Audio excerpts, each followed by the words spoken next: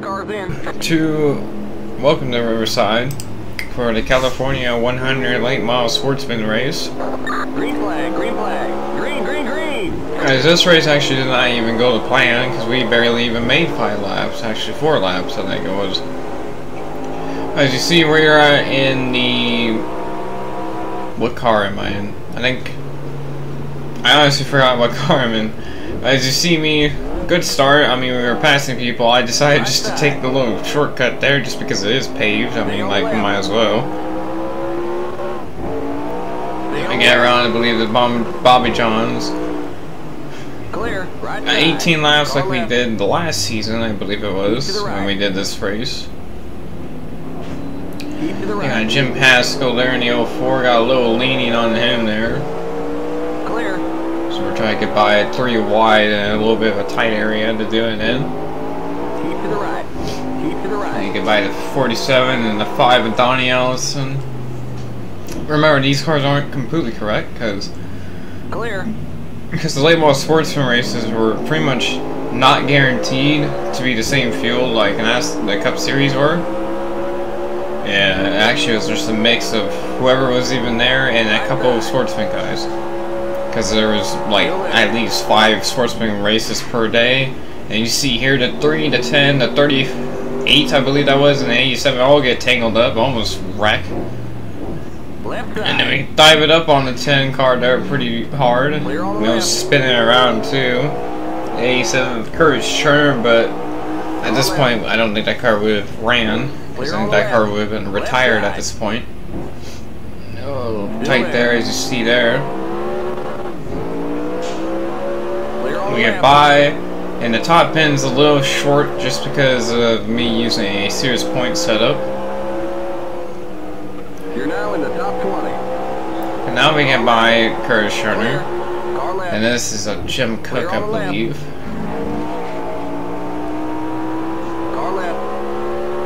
By the 38, and then this is what I mean what happened. As you see me, the only reason why that happened was I believe we went in there just too hot, and by the time I got in the second or first gear, it started kind of sliding around, and then I whipped it back to the right, trying to keep it straight, because sometimes quickly whipping the wheel is better than just slowly wheeling it. And I slammed right into the wall, and we're done for the race. No, I did not do that, or I didn't mean it to happen like that, because it did look eerily similar to Joe Weatherly's crash.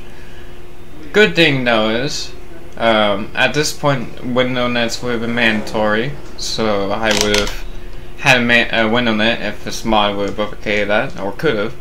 But as you see there, Herschel McGriff, John Sears, who were first and second on that lap, and then the 32 and the 64 of Elmo Langley, who are the actual leaders as they passed them.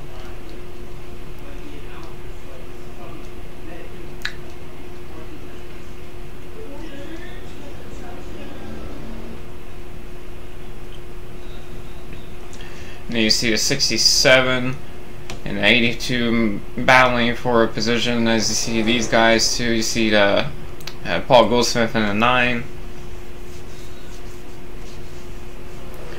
And then you got the last lap here as Elmo Langley was able to get around the 32 car of, well, who was it? I completely forgot, for some reason I completely forgot the name of the 32 car. But then you got a lot of lap cars in front of him, so if Elmo Langley gets held up, there is a chance that the 32 car can catch to him. Or catch up to him and pass him. Which hopefully in this corner I'm able to see the nameplate of the 32 car so I can figure out and remember who it was. Oh yeah, that's right, it's Bill Wembley. That's right.